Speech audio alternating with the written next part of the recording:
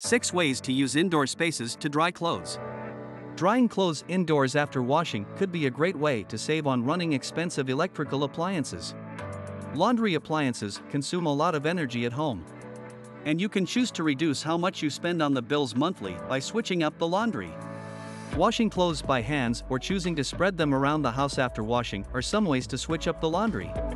And if you are particularly interested in the best ways to dry clothes inside the home safely, you will find them in the sections below. Do make sure to subscribe to my germ-free home to learn more tips on how to clean and sanitize the home. 5 tips for drying clothes indoors. 1. Remove excess moisture. As soon as you are done washing the clothes, you want to make sure that you remove excess water. This makes it possible for the material to dry quickly when it is not soaking wet.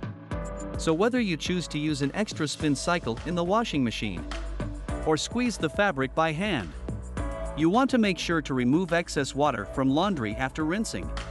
2. Use indoor drying racks. One of the traditional methods of drying clothes indoors after washing is with the use of a drying rack.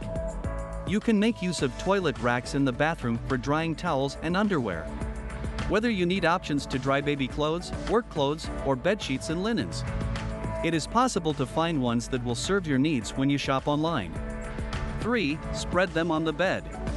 A good way to use your room to dry clothes will be to spread them on the bed. You will need to lay a protection on the sheets first before placing the wet laundry. This will work best on a sunny day when you can open the windows for some natural ventilation to speed up drying.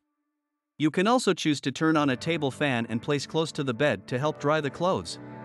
4. Use the top of doors. You can use the top of open doors to hang light fabrics inside the house.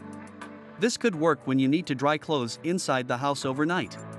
Make sure the top of the door is clean by wiping it with paper wipes before spreading the clothes. 5. Use furniture surface. It is also possible to spread your laundry inside the house on sturdy, durable furniture surface. Think about the kitchen counters, dinner table, bar stools, and even the floor spaces close to the windows. These could offer a temporary spot for you to dry clothes indoors after properly removing excess water. As usual, you want to make sure that any surface you intend to spread laundry on is clean to prevent stains on freshly washed clothes. 6. Use a hot iron. Want to quickly dry light fabric after washing? You can make do with a hot iron. This could be the best option for when you want to iron school uniforms in the morning, or for when you want to dry clothes you will be wearing in an hour's time. You want to first spread a clean towel or cloth over the wet laundry before running the hot iron.